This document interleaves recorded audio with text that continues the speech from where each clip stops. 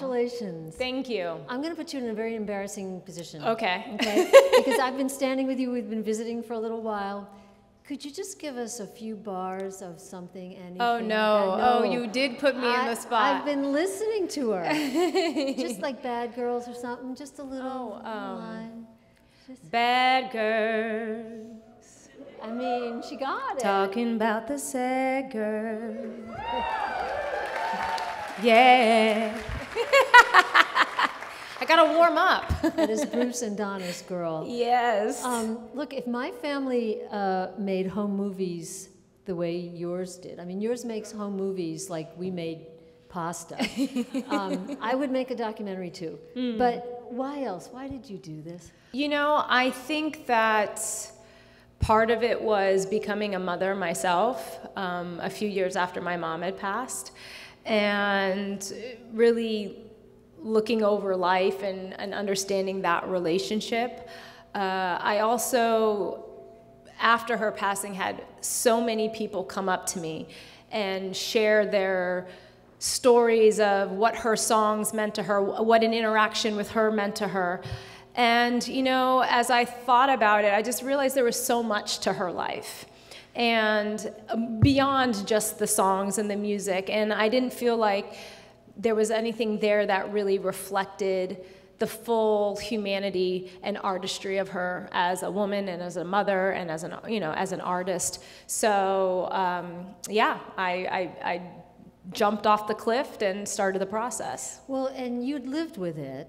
We see that. And with your dad, Bruce Sudano, I was a huge fan of Brooklyn Dreams. Brooklyn Dreams, Brooklyn. And so there must have been music all the time and stories all the time. It's not as if you didn't know, but you couldn't have known to a certain extent. I think for me, obviously you have kind of an idea of what happened. You know, as you see in the film, you see Mimi's experience was much different than Amanda and I's. So, you know, there was a lot of really unearthing the details, and in those details you hear all these different stories, and the impact of those, being older and understanding the whole timeline of things, just carries so much more weight. And you have to rewrite your own history to yourself in a way.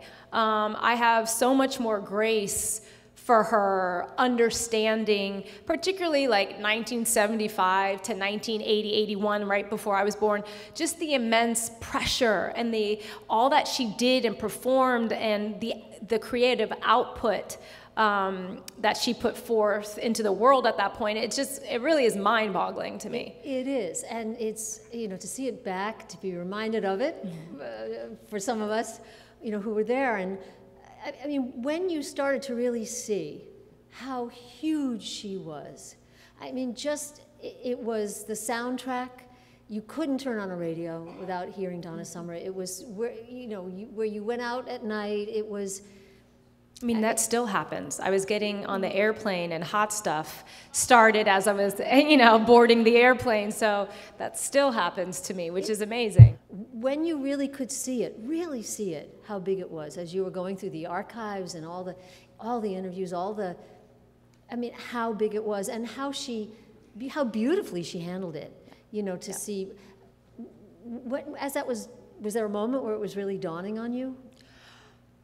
I think it was a gradual process, but I think when we really edited all that moment together and I sat with it and I go, wow, like how she was able to survive that.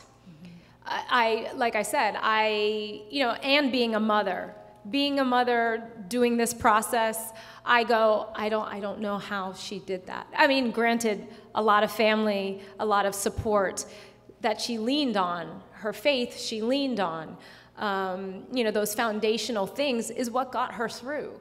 And so for me, that's what I go to. Yeah. I go to the family, I go to faith. And so it was an example of how to do this. Well, you and I spoke about this. I knew your mom and your dad, and I was thinking about the 70s. We were the same age, and I couldn't believe what she was doing in the 70s. And I had a chance to interview her first for a little show. You can ask your grandparents about it. It was called Evening Magazine, and it was in the 70s, and this was right. I mean, she couldn't have been bigger, and she'd come home for something, and we spent some time with her. And as I was watching the movie on, you know, a version that I had, I was thinking, oh, I'd give anything to know, to be reminded of that story and to know where is that. And then at 1 hour and 1 minute, you hear that little voice say, "When did you think to bring your family into the group?" And that was me. I had no idea. Oh my God, How amazing is that? No idea. Well, but what I was struck by is that in that moment, you don't remember, but it's at 11 minutes and 1 second to about 36 seconds in there. And it's when she's having this conversation with someone who we don't see, but it's me.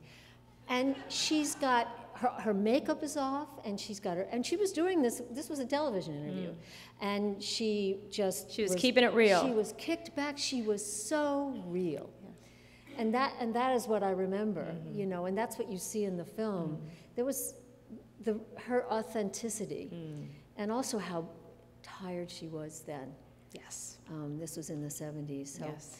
There's one photo in there that always strikes me, and it's Mimi's talking about how exhausted she is, and then there's this image of her, and you just, it is so when they were in deep. the beds, in the yes, twin beds, and yeah. it's just so deep because you see it. You know, so to find images like that to be reflective of really just how exhausting the pace, the expectation. And carrying that persona, because that was one part of who she was. It was not everything. I mean, she was very funny, as I'm hoping that you guys all got to witness, you know, shaking those oranges and things like that, you know. That was really, she was a jokester, she was funny, she was, you know, lighthearted, sometimes bawdy, making off-color jokes, you know. That was what she leaned into. And so to kind of have to be like this thing was not always she was playing easy. A part. Yeah, she was playing a part. But she understood that's what it took, and that's what she needed to do. Yeah. What was it like for you? I'm sure way before you made this film, but you and your sisters, to see Mom, you know, with what had to have been the first top 10 simulated orgasm. It was astonishing, you know, even in You know, we went to a Christian school, right? So, you know. What was that like to see that? You know, we were really sheltered from a lot of that up until, you know, middle school, where you see Amanda and I having this kind of, that was a very real thing. She didn't do that song in shows, and so we weren't exposed to that. So that was a very real discovery for the two of us, like, okay. Thankfully, most of my friends at the time were not paying attention really to what she was doing or where she was coming from. I mean, their parents did, but yeah, that was not our existence at the time. It was very removed from the environment and the life that we were living at that point. But I hope you could see it eventually as how liberating it was. Oh, yes. No, I think she, you know, my mom, when she went for something, she went for it, you know, like in all ways. You know, she didn't do anything halfway. If she was going to remodel the house, she was going to remodel the house. If she was going to build a garden, she was going to build a garden. So that was her. Right. If she was going to do a concept album, she was really amazing at creating moments and creating an experience. And that was one of the kind of the foundational points of Roger and I's vision for this film. We really wanted it to be a full experience. When you went to her concerts, I think that was one of the reasons why people would come back and back after having seen it, was because it was a full body experience. She would sing a song, take you to church, take you to the dance club, sing a song about love and passion, sing a song about being in a bad marriage, all of these things. You would have the full experience. And so, you know, one of the things that was really important was to have a film that was reflective of that. Well, and it also reflected all the pain. You know, being molested by the pastor, seeing that echoed in Mimi, in her daughter. Yes. Pretty devastating. Yeah. quick question. This was a family, obviously. She had a camera. One of the great losses, I think, is that we didn't get to see her as a filmmaker, because I feel she would have been. Yeah. But here we go. Yeah. Here you are. But did you really have film of when it looked like when Mimi was telling her, when your sister was telling her what had happened to her? That actually was archival that was separated, but just happened to really work. Happened to fit the moment. It just happened to fit the moment. You know, all of that was very important, and there was a lot of discussions around that, because I think around how you talked about it. How we talked about that, because trauma is real. We've all experienced it in our lives. We all have somebody, know somebody, unfortunately. And, you know, I think that the generationality of that trauma gets passed down. And, you know, Mimi's conversation with me about that was unexpected.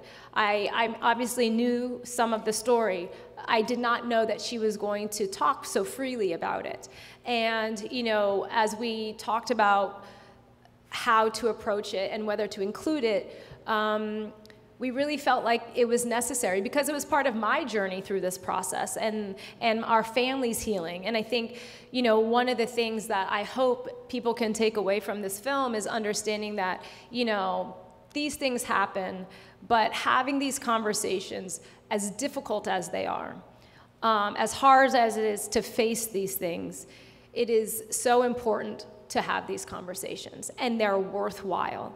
And I will say, in our own personal family, there has been so much healing because of these conversations. It might not have been something. Thank you. Thank you.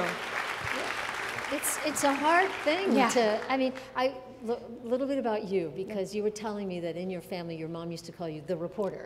Yes. Because you always came in and had to tell everybody what's going on today. And you know, I think I became a reporter because there were things in the family or things in the world, and I just didn't understand them. So I started doing stories about things, and I realized it's always been about how did you be a family? Yeah. You know, that's always been the basis of it, and I wonder if that was it for you too. Well, I thought, you know, as Roger and I discussed this film very early on, he's never co-directed with anybody, and for those who don't know, Roger Ross Williams is an Oscar-winning documentarian, and so I felt very privileged to partner with him on this project. But when we first sat down, I looked at him and I said, listen, I'm a truth seeker. I am not here to do, and no offense to Behind the Music, but a Behind the Music special. That has been done. I am here to show my mother's artistry, but also her humanity. And the real art comes sometimes from pain and trauma, and I want you to understand her and understand the way that her mind works. You can't tell the full story without broaching some of those topics. And I feel like part of the reason she was able to connect with people the way that she was through her music was because she saw people. She saw, you know, that inner thing, that pain, was able to connect, even if it was a dance song. People would cry on the, you know, I had so many people I was dancing to Try Me, Try Me, Try Me, and I just broke down in tears because they felt seen. And I feel like that is the power of art, is to heal and to bring joy and to bring love. And I think, you know, to do this film any other way would have been a disservice to her story. Thank you.